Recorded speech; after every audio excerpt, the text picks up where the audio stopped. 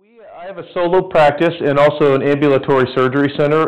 The beautiful thing about this software is it permits us, through the use of a simple iPad, to interface the system in a really mobile fashion. So we can go into a patient room, my staff members can check vital signs, immediately input them into the iPad. It's something that's easy to carry. It doesn't obstruct their ability to interact with the patients and develop bedside manner and rapport. And then when we take the patients to the point where we're going to operate on them, they can actually literally sign a consent form with their finger on the iPad screen. So the touch screen works.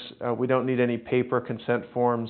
And then when we take them back to the operating room, the same iPad can interface our electronic medical record to check, to record vital signs, just using a fingertip. You don't need a stylus or anything. Over the course of an operation, so anesthesia, vital sign recording, everything in an operating room or ambulatory surgery center can be recorded there. Let's just be able to draw a sketch of a face and just show this is how we're going to fix this. It's also helpful because we can access their medical record to go back, and if a patient asks me while I'm seeing them about something else, hey, what was that?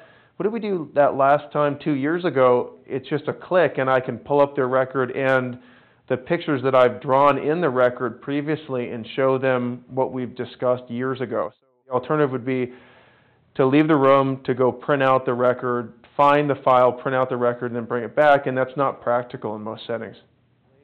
But it also allows us to use the electronic medical record, be in compliance with the federal standards, but practice medicine the way that we want to in a free fashion and not erode our interactions with patients.